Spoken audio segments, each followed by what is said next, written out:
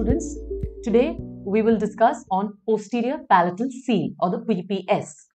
So the contents we will be discussing in today's class will be the definition of PPS, the functions of the posterior palatal seal area, the anatomic and the physiologic considerations, the parts of the PPS, that's basically the anterior and the posterior vibrating lines, the methods of recording your PPS, and what are the errors that you can see in recording the PPS and in the denture. Coming to the definition, GPT defines PPS as the soft tissues along the junction of the hard and soft palates on which pressure within physiologic limits of the tissues can be applied by a denture to aid in retention of the denture. So, it is a junction between the hard and soft palate, okay, where you can apply force within physiologic limits by the denture, which will help in retention of the denture or to retain the denture in place.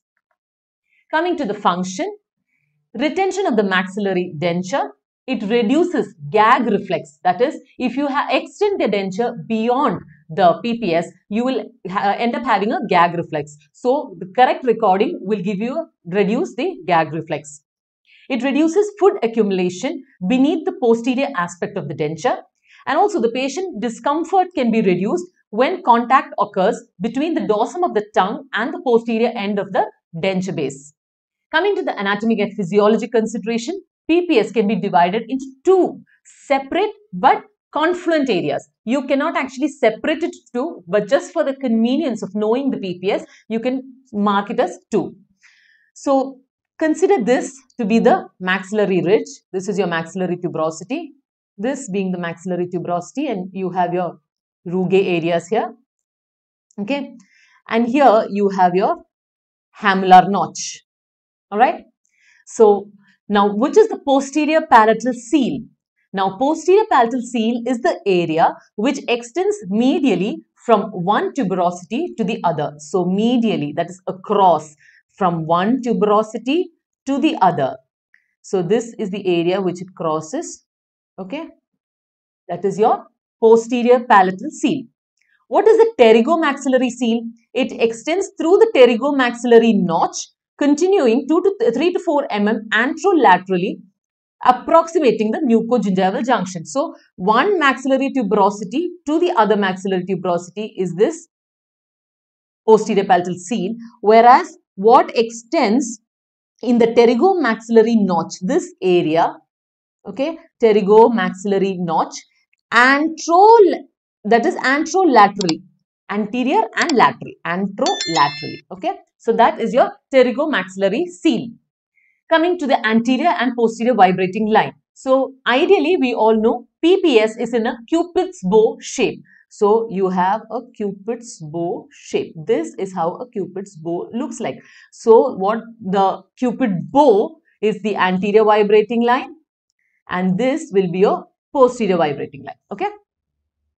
The PPS lies between the anterior vibrating line and the posterior vibrating line. So, this area that falls in between these two lines is your PPS. The anterior vibrating line is defined as an imaginary line which is located at the junction of the attached tissues overlying the hard and soft palate and the movable tissues of the immediately adjacent soft palate. So that is the anterior vibrating line. How do you record the anterior vibrating line? There is a technique called as the Valsalva-Magno technique. You ask the patient to blow through the nose, that is blow out through the nose, and while they are blowing through the nose, you block the nostrils. That technique is called as your Valsalva-Magno technique. So, the Valsalva-Magno technique is used to record the anterior vibrating line. Now, in the patient's mouth, the anterior vibrating line can also be visualized by asking the patient to say ah, the word ah in short burst. Okay, you cannot extend the words. You have to ask the patient to say ah as short bursts. So, there are two techniques to record the anterior vibrating line. One is the short burst of ah, and the second is the Valsalva-Magno technique.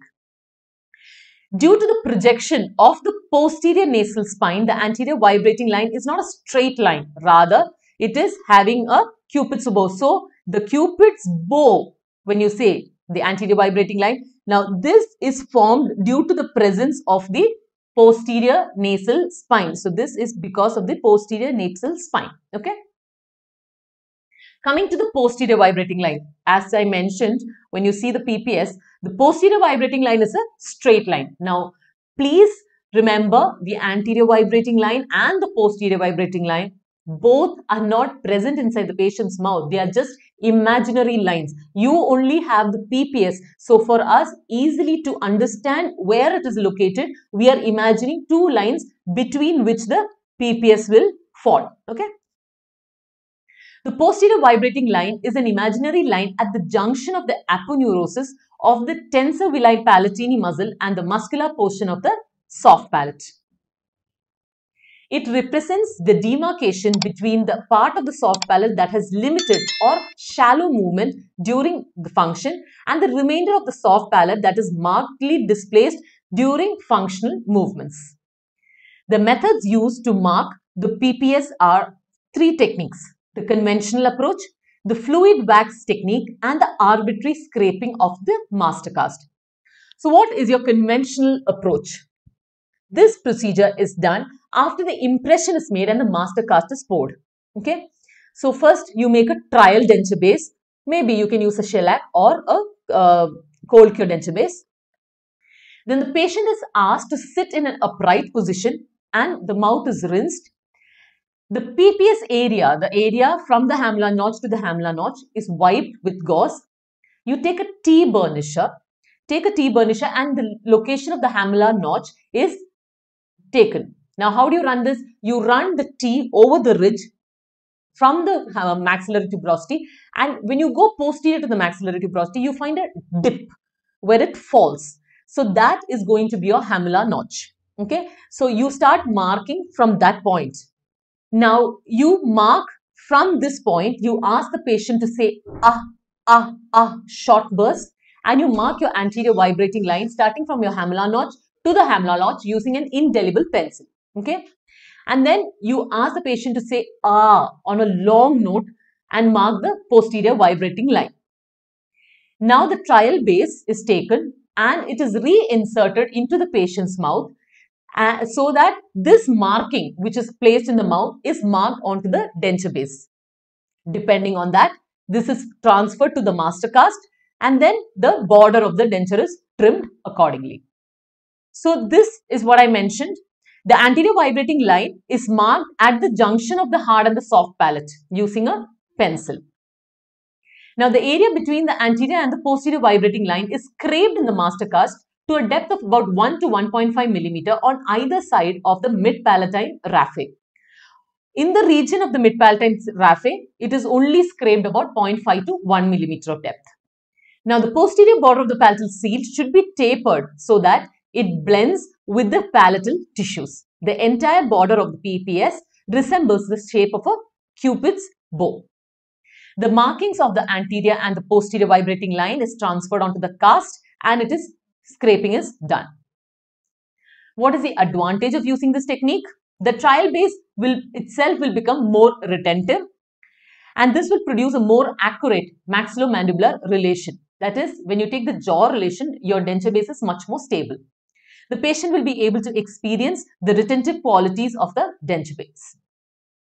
The new denture bearer will be able to realize the posterior extent of the denture. When you give a trial, it's very important that the patient is able to understand the retention and also the posterior limits of the denture so that they are prepared to receive the new denture. Coming to the disadvantages, now this being, it is not a physiologic technique and therefore it depends upon the accurate transferring process and any minute errors can cause the error in the recording. Potential for overcompression of the tissues is more because we are arbitrarily scraping on the cast. The arbitrary scraping technique is an entirely different technique, though in this technique also, in the conventional approach also, we are scraping the cast to give the damming effect.